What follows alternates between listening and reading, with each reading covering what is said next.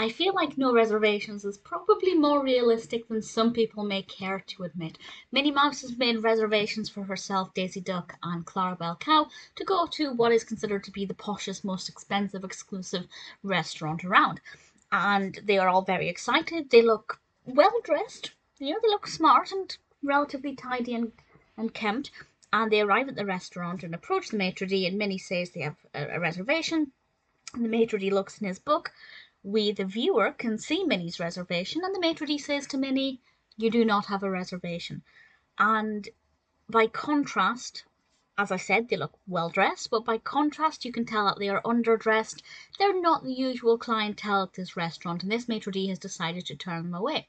But Minnie Mouse, having confirmed the reservation earlier that day, decides that they're going to do everything they can to get inside that restaurant, and throughout the course of the cartoon, they try all kinds of techniques to get that reservation. Whether or not they do, of course, I'm not going to say, but I feel like that probably happens a lot. Maybe more than people would like to admit, that people turn up to restaurants with a reservation, they maybe don't look the part, and they are turned away. I don't know what the policy is on that, or if they can, well, I'm assuming they legally can't do that, but then maybe they can if they have a dress code. I'm not sure, actually. If you are in the know about that kind of thing, can you turn somebody away if they have a reservation and they're not dressed properly? I don't know. I mean, I assume you can. It's up to you. If you own the restaurant, you can do what you want. But I'm sure there are some legal implications on one side or the other.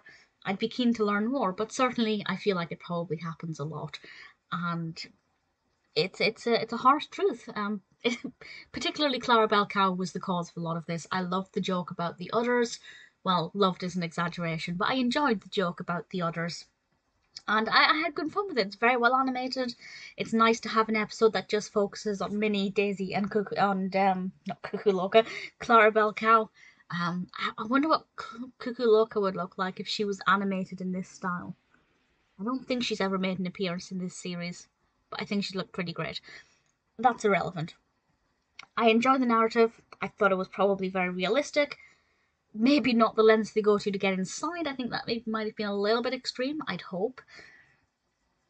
And I enjoyed it a lot. If you haven't seen it and you're a fan of this Mickey Mouse series, or if you're particularly a fan of Minnie Mouse, No Reservations is definitely worth checking out. It's also very thought-provoking, well animated, fascinating narrative. Definitely one I recommend.